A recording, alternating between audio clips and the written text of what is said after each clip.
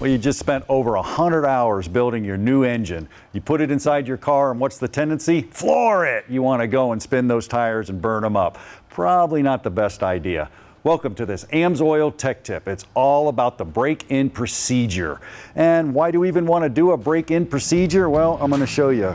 It's a cross-hatch pattern. How do you do that, and when do you want to do it? Well, when you build a new engine, you want to make it a little rough for the piston springs to seat inside the cylinder.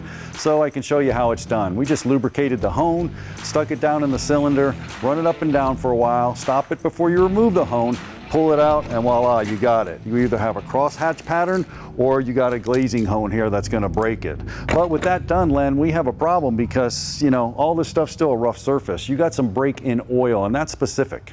It is. What you want to do there is you're creating that surface finish where there's actually some peaks and some valleys in there, and what you want to do is knock those down and make a mated surface between the cylinder liner and the ring. So the way you do that with an oil is you use a little bit less robust base oil, and you use quite a bit of anti-wear protection additives. So you see that kind of a common thing in break-in oils. And what that'll do is it'll allow those mating surfaces to get closer to touching and actually seat. So you're knocking off some high edges and you're seating those things together. Now, AMSOIL is a synthetic oil company. This is a little bit different. Tell us about this actual break-in oil. Yeah, the break-in oil here, to do what I was just describing, we actually are using a conventional base stock for this product. It just knocks those peaks and valleys down better.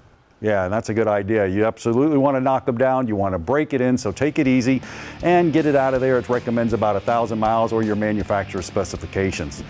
The break-in oil is an amazing product, and there's plenty more at AMSOIL.com.